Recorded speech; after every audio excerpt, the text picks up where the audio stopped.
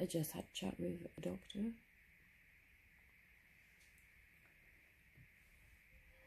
That went well.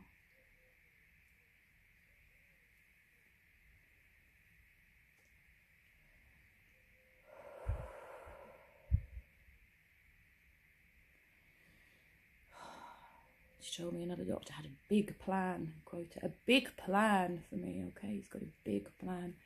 I said, well, if he's got a big plan, he needs to discuss that plan with me, because the thing is, his plan is fundamentally flawed. From my perspective, which as far as they're concerned is the only perspective that should count right now, because it involves a CT, and I'm not having a CT. I'm not having more radiation.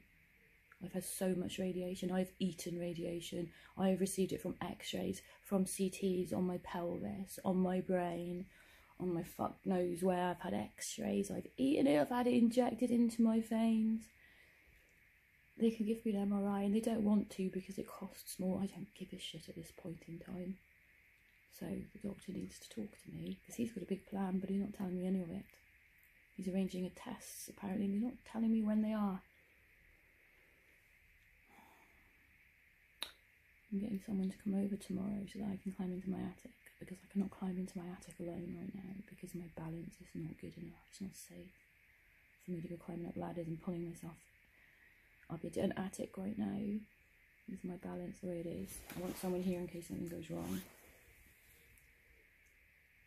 And then I am just gonna bend these bastards over, and I'm just wood dry. Do you know what I'm saying? Very, very, very dry. Shaking. I hate dealing with the NHS. I hate dealing with the NHS. Not just on my behalf, I've done it for other people too, believe me. They're not angels. They're not angels. Anyway, I feel better saying this. Clicking my toe. Sometimes you've just got to get it out, right? I've got to get it out.